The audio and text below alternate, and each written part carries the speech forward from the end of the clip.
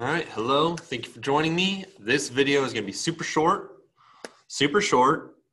I stole these problems.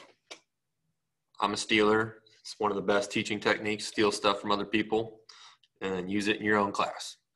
So this video is gonna be short to the point on how to classify angles based on their degree measure.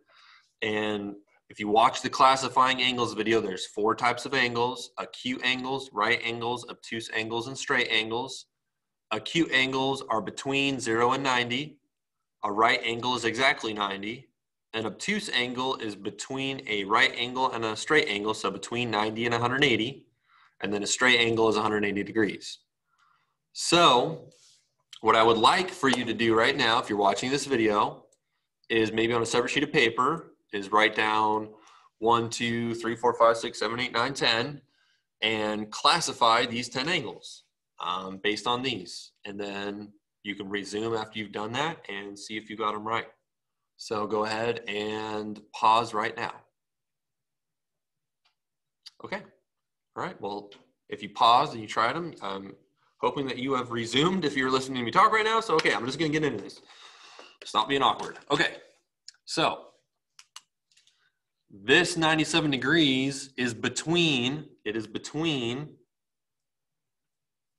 90 and 180. So that makes it obtuse. So this one would be obtuse. A 90-degree angle is a right angle, so this would be right. 98 is again between 90 and 180, so this is obtuse. This is also between 90 and 180, but cutting it really close, but this is still obtuse.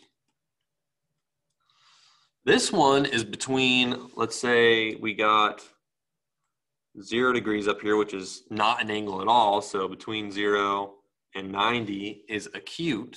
So this one would be acute. This one is exactly 180, which now is a straight angle because it's basically a straight line. So straight. This one is also between 0 and 90, so this one would be acute. Between 0 and 90, so acute. And then acute, and then acute. Like I said, it was going to be a super quick video. It should be so quick for you to be able to classify an angle based off of having this information. If you need to write this information down in your notes, if you need to write it down when you're doing problems like these, you should just refer to this and then super quickly be able to do this.